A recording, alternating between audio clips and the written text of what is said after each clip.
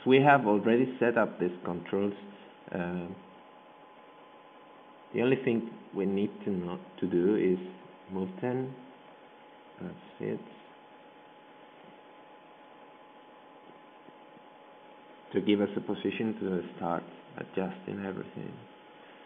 So come over here to envelopes and select this guy's envelope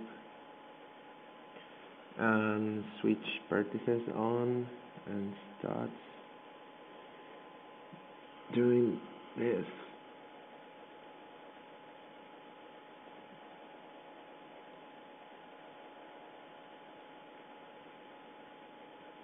Okay, I will select the whole eyelashes, all this, and I'm going to set a weight to 1 for all of this, and also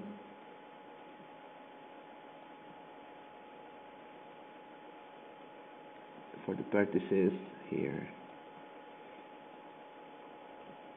right in the edge, and the ones inside.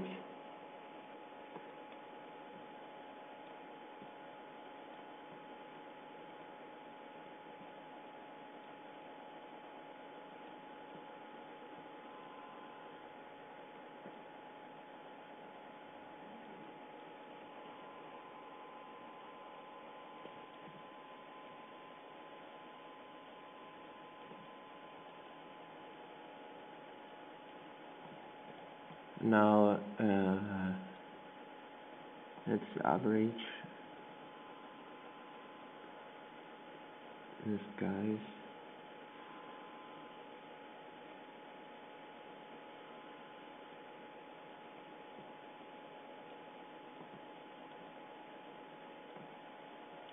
And this will take a while. You only have to adjust your weight so it starts to look right.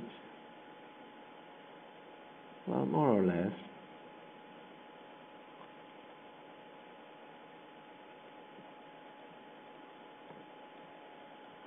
And the same thing for the lower and in the other side. And so as this might take a while, I will stop the video again and go to a state where I have everything set up properly. And we'll see how to bind the movement of the eye with the eyelids too. So I think I kind of finished my work, weighting the upper lid. Alright. Looks nice, and I'm going to do the same thing with the lower now. Right now it's kind of broken.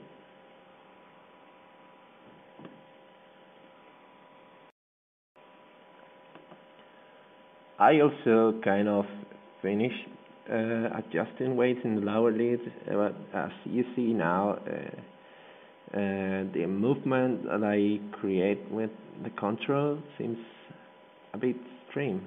So I'm bringing back the reaction manager and adjusting it again. So to do this, I will select this. Okay.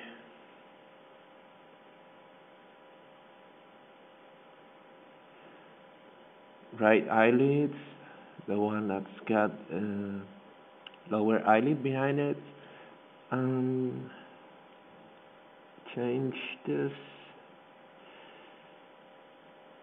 Well, I'm going to first move the control so that it goes to one of its strings, and this will correspond to this last state here. So I will edit it, go and select the bone, that's right, and select this state too, and fix it.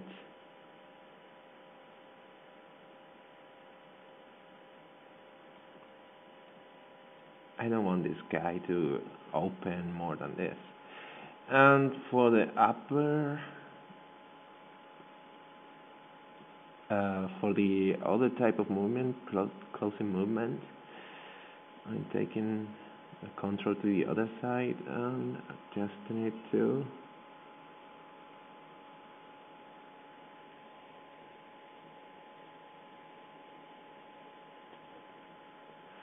move this guy up.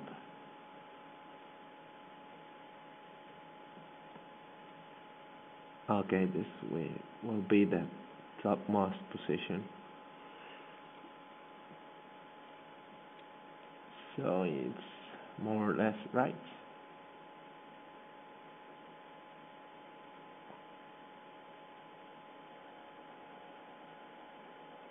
I can close my eyes.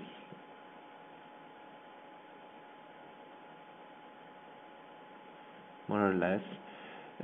Maybe I need to adjust a bit better the weighting. So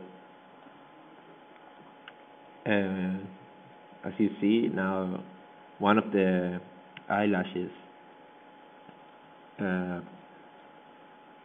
passes through the other, and that's not right. So I'd better tweak it. Come again over here and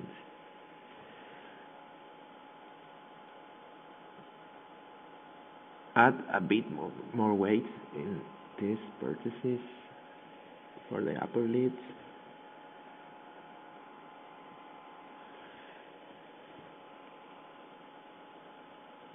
No, not this one.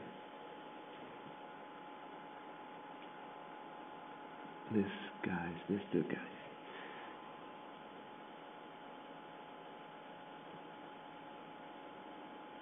Actually, what I need is to subtract something.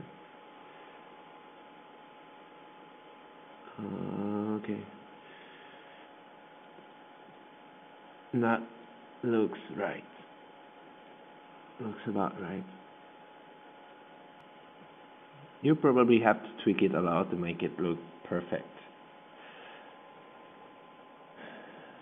Well, more or less, you can see that it's working. So the next thing is binding the eye control to give an extra rotation to the eyelid so that it follows along.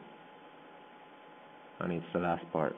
And to do this, I will add another controller to my eyelids, an extra controller. We added one already.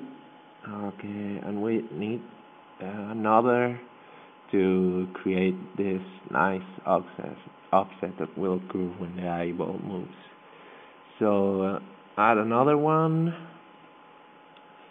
Euler XYZ, rename it as I follow, for example. It's a good name. Set it active. Cool. And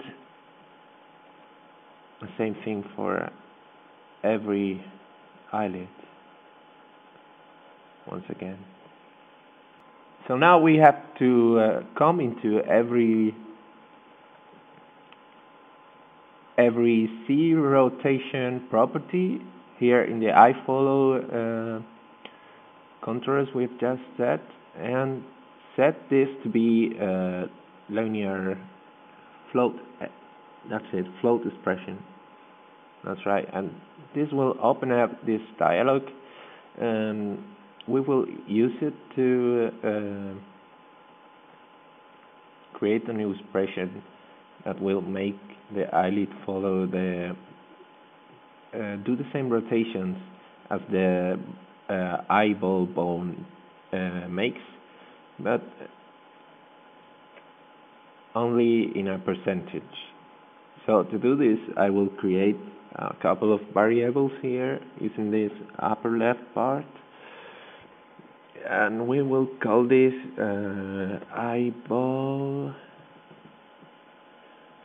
eyeball Z rotation. Z rot. Create, set this to a scalar, create it,